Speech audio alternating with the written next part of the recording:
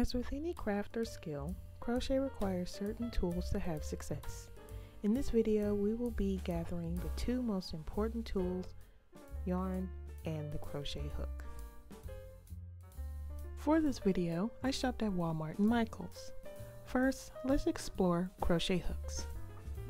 Crochet hooks come in a variety of sizes, the most common being an I or 5.5 millimeter hook.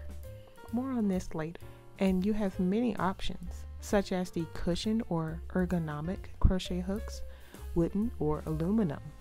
Aluminum is the most common and often the cheapest. You can buy them in sets or individual. For this series of videos, I'll mainly be using an I hook, and as I couldn't find one individually, I bought a set that came with a few smaller sizes.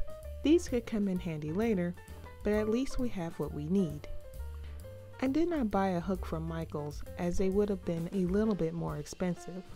However, if you have a coupon, which is very common at Michaels, or if you like a wide selection of the ergonomic hooks, Michaels would be a great place for that.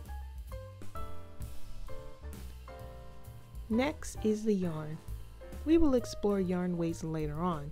But for now, let's look at the label until you find a symbol with a number 4. This notes that this is a medium weight yarn.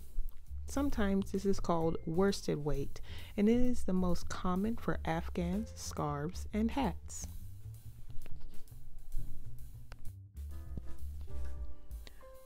This is the weight that we will be using for our upcoming projects. When at Walmart, I suggest Red Heart Super Saver, as it is often the cheapest and they provide the widest color selection. Michaels has their own brand called Impeccable, and it is a pretty good brand. It is more expensive than Red Heart, but it also has a wide color selection. At Walmart, my total came to about $17 with 3 skeins of yarn and a 3-hook set. At Michaels, I did not buy a hook, but I did buy 4 skeins of yarn, and thankfully there was a 30% off sale, and my total came to be about $15. And with this, our crochet journey will begin.